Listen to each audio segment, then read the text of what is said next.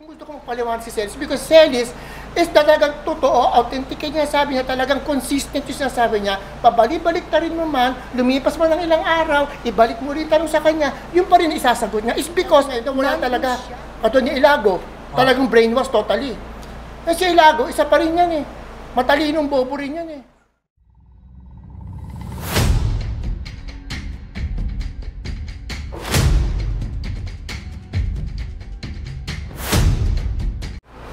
Okay, ngayon, yung nga pala, yung pinag-uusapan natin ngayon, yung kanina, tsaka viral ngayon yung pinag-uusapan sa Senado ba yun? Hindi, Senado. Sa Senado yun, yung ito si Zarate, yung sinabi na tae, si Zarate, ano ba, representative?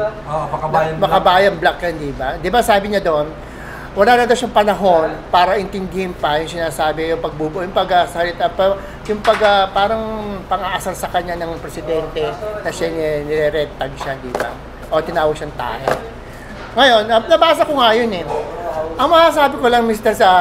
Zarate, kasi kaya mo nasabi yan, kaya ayaw mo na mag-retaliate, ayaw mo na mag-responde sa atin. Kasi totoo eh. Hindi naman sasabihin ng presidente natin yun kung wala siyang basihan. Di ba? Ganun lang kasimple yun eh. And then, ginagawa mo lang na parang, sige lang, dakdak na ng dakdak. Pero hindi eh, presidente yan eh. Magsasalita ba yan kung wala siyang hawak na basihan? Di ba? Yun lang isipin mo eh. O sabihin lang natin na, na-block kayo, di ba? Na-block niya kayo, di ba? Kasi lahat yung naman sinasabi, totoo naman eh, di ba? And that is true. Paano pa ni Marcos eh, di ba? Meron naman na ganyan talaga ni. O, di ba? Hindi nga kayo maubos-ubos. O, ito, pumasok pa kayo, na-legalize nga kayo, di ba? O, meron pa nga nagsasabi, pag sabi pa nila sa Supreme Court, pag sinabing legal, di ba sabi kasi ni Presidente na, ito mga legal na mga party list, pero hindi niya ibig sabihin na legal yung mga sinasabi. Ibig niya sabihin, not literally, sabihin, ginagamit nyo as front na legal kayo, but in fact, hindi kayo legal. Legal yung front nyo, doon sa party list, doon sa Congress. Legal lang kayo in, kumbaga, formality. Pero the mere fact, at the back, iba yung agenda nyo. Yun. Parang franchise, sabi nga ni Celis, di ba? May mga franchise yan, di ba? Meron kayo mga umbrella hinaharap yung kumbaga tentacles ninyo. Pero yung pinaka-main organ ninyo, iba yung inyong adhikain. Hindi yung front nyo lang, kunyari mga advocacy ninyo, yung human rights, kasi kinagamit nyo rin ang human rights. At the same time, ang human rights naman, nagpapagamit din. Ang human rights kasi iba eh. Dapat, i-define nyo maigi yung difference ng terrorism doon sa talagang yung EJK na ginagawa. Magkaiba yun eh, di ba? Magkaiba yun eh. Ako sabihin kasi yung totoo, kahit saan lugar may EJK. Sa ibang bansa, meron yan. Ginagawa. Sa Amerika, ginagawa yan. Sa Middle East, ginagawa yan. And that is true. Alam ng ng World Human Rights Organization. Especially in Africa, nangyayari yan. Lahat ng mga notorious ginagawa nila dyan, inaano nila yan, nililinis nila, no? Meron talaga, and that's the truth. Totoo yun. That is the truth. Inaano talaga nila yan. Di ba? Kaya ako tatanungin mo, in my opinion, agree ako sa EJK. Alam mo ba? I'm sorry to say, ba't lumaki ako dyan eh. Early 70s pala, kay Marcos ako lumaki. Kita ng dalawang mata ko kung paano sila. Diba? Tinututulan nila, di ba? Tinututulan nila, pero hindi. Yung mga tinitigok na yun, yun yung mga salot ng lipunan, and that is the truth. Talagang salot yun. Ako mismo makapagsansa, ako mismo magwiwin yun. Talagang salot sila. Bakit parang sinasabi nila, Mang, yung... Ginagamit lang ng nila yun para sabihin na sila ay legal front lang yun. But the mere fact, ang kanilang mga agenda is yung kanila na pabaksakin yung government, and then isaksak nila yung kanilang ideology, yung Marxism, Leninism, ganyan. Yung mga ganyang klaseng mga ideology, inalista nila ng China at saka ng North Korea na lang gumagamit niyan. Di ba? Pero in fact, ang China at saka nag-mix na sila sa Democratic. Para nag-join sila, inalista nila yung mga ganon. Tamang ang Russia, di ba? USSR before yan. Di ba? O tamo na mabuwag sila ng US, di ba? Nagbago na sila. Hindi na sila ganun kahigpit. Parang China. Sabi yung investor, nagkaroon ng World Trade Organization, nakipag-organize sila. Kasi business is business. Economic kaya magkakaroon tayo ng economic boom, di ba? Para magkaroon ng cooperation ng world lahat, di ba? Sila hindi eh. Tsaka yung kung kailang mag-modern na mga tao, tsaka nyo isasaksak yung ideology nyo, which ilang taon na yan. Since nung pa yun, Marcos din na inaano yun, di ba? Pero in fact, ang totoo niyan, ang ano sa atin, ang communism sa atin, pumasok yan, tinatag sa atin ng 1930. And then, hindi siya nakapasa sa ano natin, sa kalakaran ng gobyerno nung panahon na in that time. Hindi nila pinayagan. Ngayon, ang Supreme Court ng 1938 at 1938, inilegalize nila yan uli. From 1938, I'm sorry, hindi ko na masyado na. Ngayon, hindi siya masyado sumingaw ng gusto nun. Pero, nung mabuhay sila Joe Masison, yan sila, si Halandoni, that's yung 66, 60 siya tayo, 67, something Pero like that. nagsimula talaga ng 30s. At 30 siya pumasok talaga. Doon in-introduce yan sa atin talaga. At demokratikong ano ba, komunistang ano nata, partido yata ano na nun. Parang Hindi pa NPA yan. wala pa NPA nun. Ngayon, CPP na ngayon. Wala pa nung that time. Kumbaga nakalimutan ko lang. Pero may partido, komunistang partido siguro meron yun. Pero 1930 yun.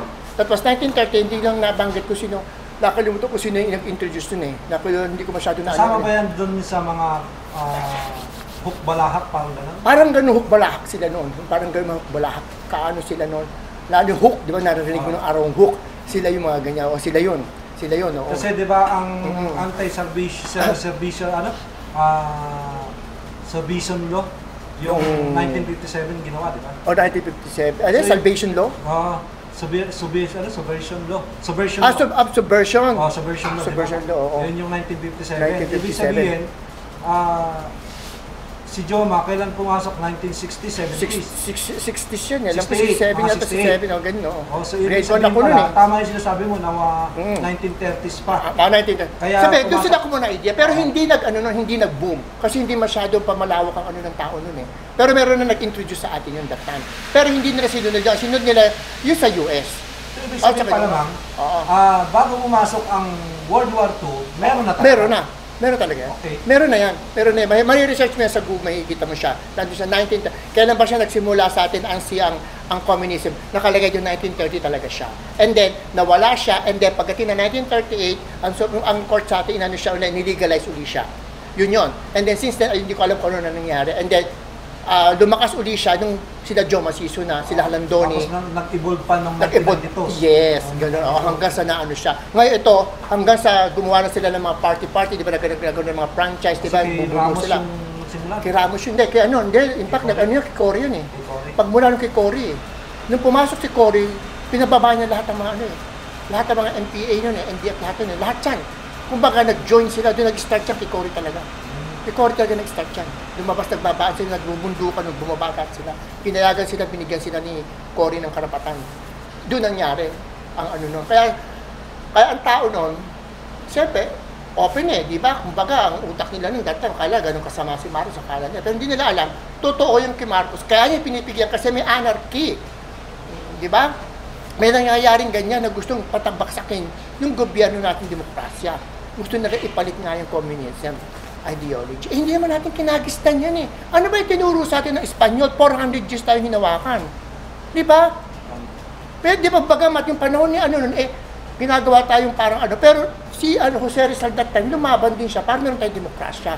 Di ba? So later on, di ba nga, ang Espanyol, binigyan din tayo ng kalayaan din, di ba? Binigay nga tayo hanggang sa nalaman ng kano, di ba? Na ganun nga ginagawa sa atin, di ba? So sino nagbigay sa atin ng demokrasya? Hindi naman ang inchik. Ibig sabihin, ang pinaglalaban nito ng Zarate is iba. Iba. Ang kanya, yung kanila talaga pinaglalaban. Ayaw niya mangyari na yung sasabi yung red tagging. Kailangan daw, hindi nire-red tagging. Hindi eh. Paano sila hindi nire-red tag eh? Iba yung sinasabi nila. In fact, ang prompt lang nila, yung advocacy nila, kunwa. Pero in fact, aatakin nila talaga yung platform ng government. Parang ginamit lang nila yung ginagamit lang nila. In fact, ang mga, itong naman itong mga party list na to, yung mga Makabayan, yung mga Gabriel, hindi naman sila nakikijoin sa ano ng ano eh, nung plataforma ng government. In fact, bakit ang sinasabi ni Zarate Ma'am na sila raw ay hindi rebelde? Natural, kahit naman sino, sasabihin ko hindi. Natural. Aktivista lang daw sila. Aktivist. Hindi, anong aktivista? Natural, drama lang nila yung ganyan sa UP. Di ba, kunyari mga activist sila. Pero the mere fact, meron sila mga underground, nagmi-meeting, merong backyard sa likod. Nandun lahat yung gumagana yan. So, tama yung sinasabi. Tama yung sinasabi ni Celis lahat yun. Totoo yun, that's true, because nandun siya. Kaya gusto ko si Celis, kaya gusto ko magpaliwanag si Celis, because Celis, is talagang totoo, authentic niya, sabi niya, talagang consistent yung sinasabi niya, pabalik-balik ta rin mo man, lumipas mo ng ilang araw, ibalik mo rin tanong sa kanya, yung pa rin isasagot niya is because nandun siya. Kasi at the age of 18, na-recruit siya. And he doesn't know, he doesn't know, he thought na talaga yung CPP, yung vocation nila, talaga yung hinahanap na talagang yung pantay sa gobyerno, kala niya ganon. Hindi pala later on, dinadala pala sila sa underground movement na.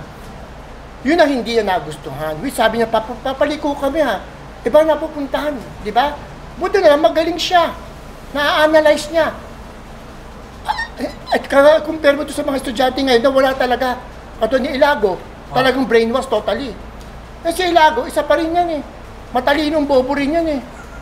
Di ba? Hindi ko nasa kataga-UP ka, Elago. Kung nakikinig ka, I'm sorry, you are not intelligent.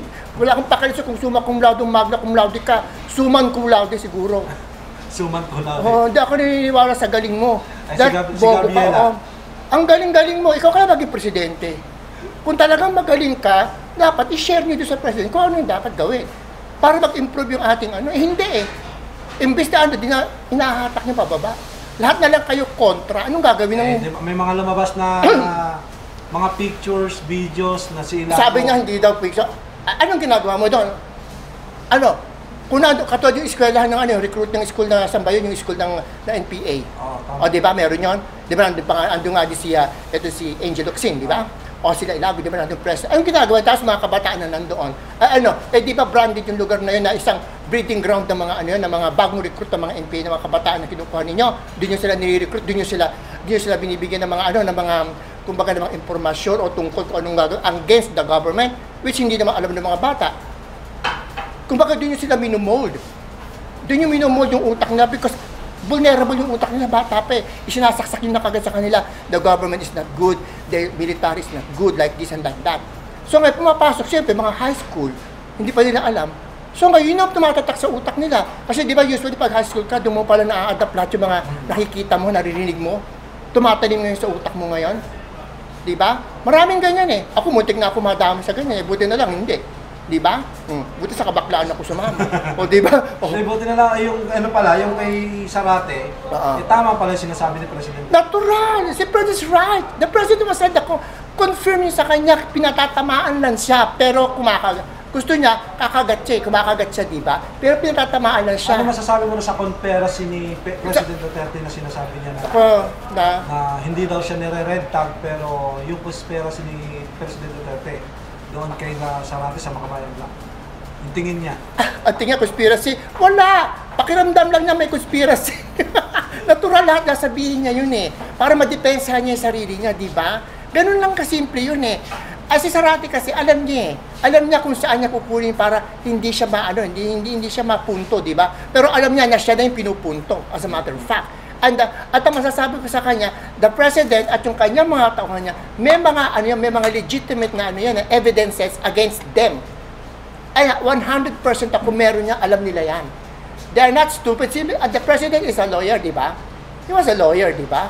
Naging judge pa yata siya during his time. Prosecutor, di ba? So alam niya yan lahat eh. Hindi mo maluloko yan. He's already 70 plus. Ikaw ilang taong ka lang. May gatas ka pala, pumapasok ka pala, alam na nila. Yung Makabayan Bloc is ang gobyerno. Gabriela kasaman. Niluluto nila sa sariling mantika. Yes. Oo, tsaka hindi. May ang military alam din yan eh. Alam lahat ng mga military yan.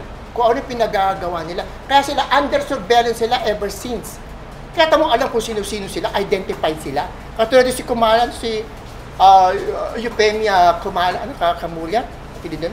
Kumalyat. Kulamat. Kulamat. Di ba, ang ginagamit niya, sabi niya, ang anak daw niya namatay, proud daw siya sa pagkamatay ng anak niya dahil sa ito sa mga lumad daw niya. Stop using the lumad. The lumad has nothing to do with your advocacy, di ba? With your dark propaganda, di ba? Against the government, di ba? Huwag mong gamitin yan, ano? Ang kasi ang CPP, ginamit kasi Eupemia.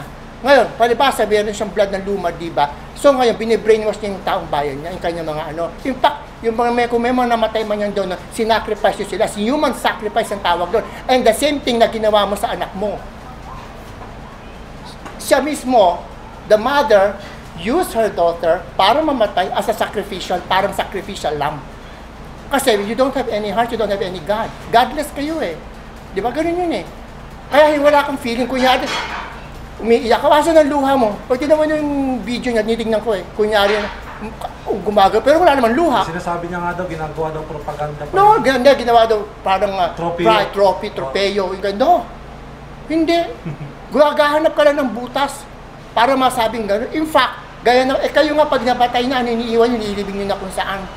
Diba? Ganun nga, sabi nga ng mga sundalo. Ang sundalo, pag namatay kayo, uuwi kayo sa family nyo para meron kayong decent na libing. Kayo hindi. Ilalagay nyo, huhukay kayo sa shallow grave. Tama yung sabi nga niya, no? Ito si Badoy. Sabi nga, dahil pag namatay sa bundok o kahit sino man, ililibing nyo, pabayaan nyo sa langawin, tatabunan nyo lang, iwanin nyo na. Kahit comrade nyo. And that is true. Alam mo kung bakit? May uncle akong pinatay ng MPA. He was a Chinese. Asawa niya, yung pinsang buo ng father ko, naging asawa ng Chinese na yon. So may business sila sa Bulacan, sa Bicol. May business. Pinatay nila kasi hindi ata nakapagbigay ng lagay.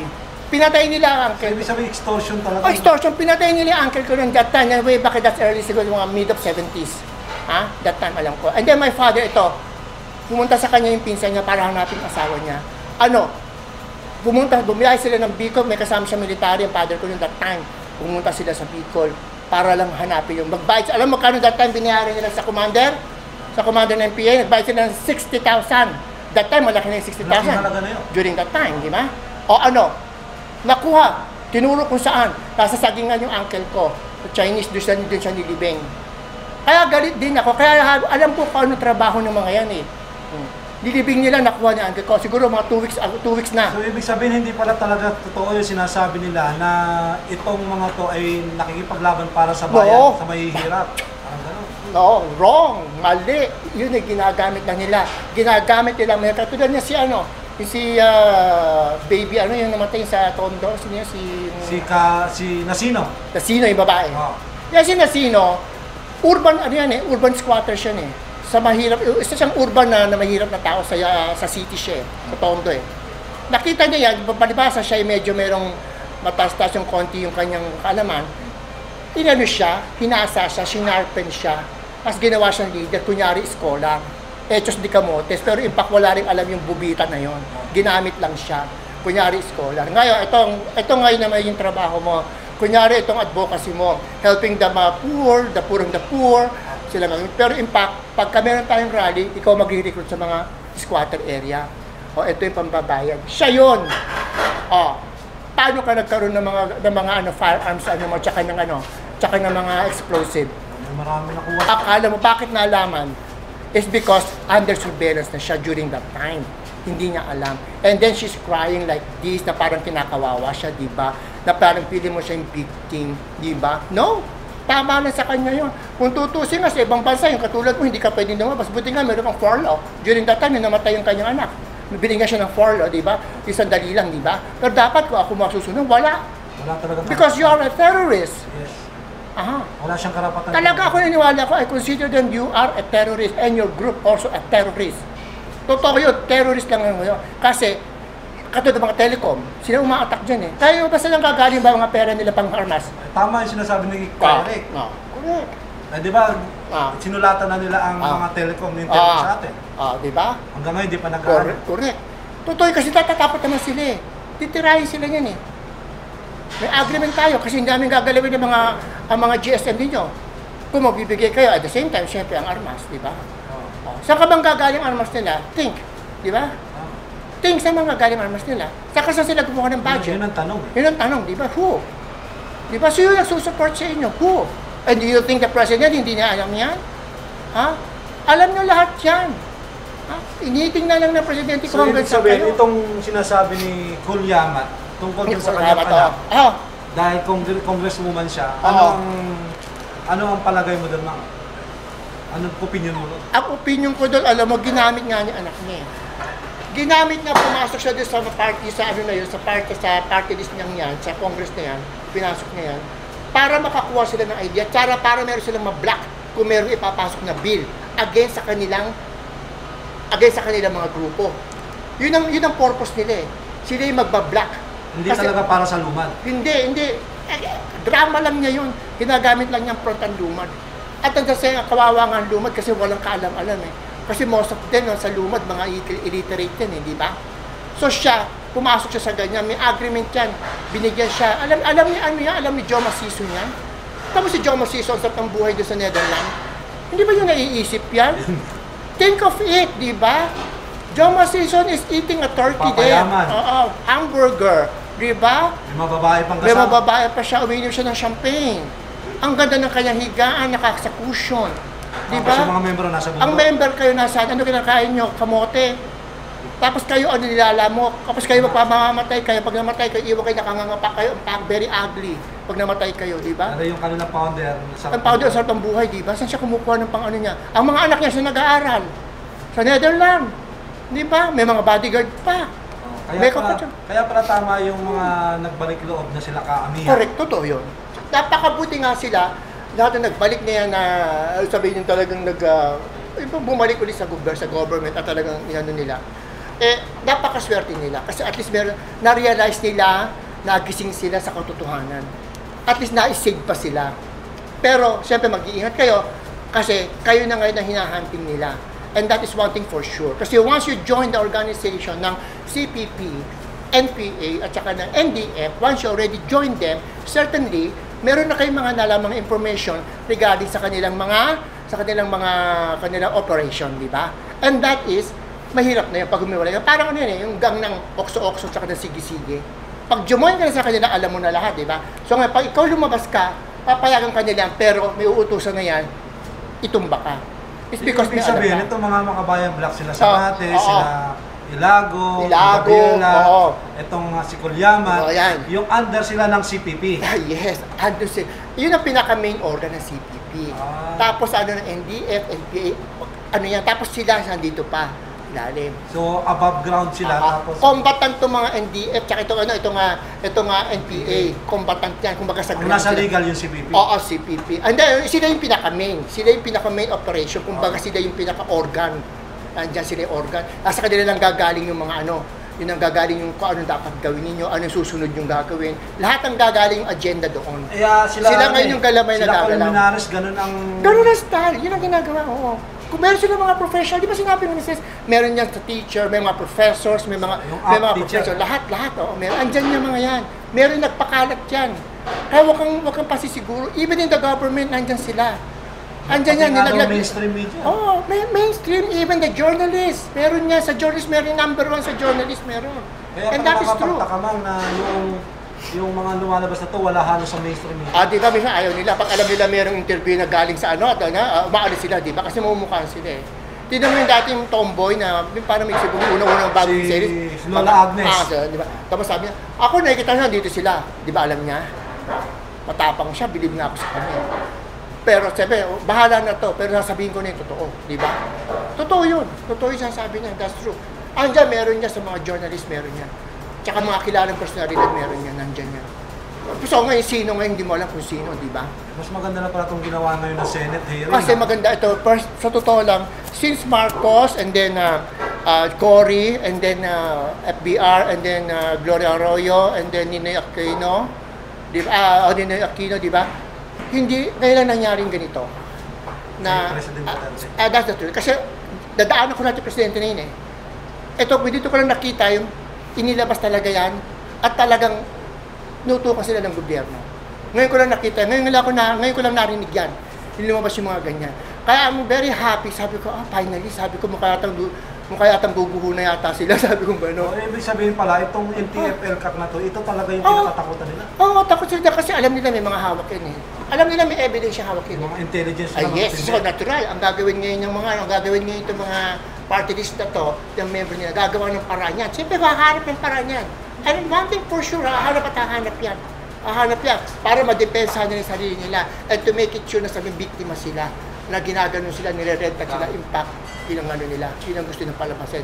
Pero hindi, mag-iingat din kayo. Kaya nututukan sila. Kaya alam ng Presidente kung ano, may hawak na siya, may meron siya base. Ano masasabi mo kay Zarate, kay Elago, Gabriela? Kaya, kung ako sa inyo, no, alam ko naman hindi nyo aaminin talaga eh, di ba?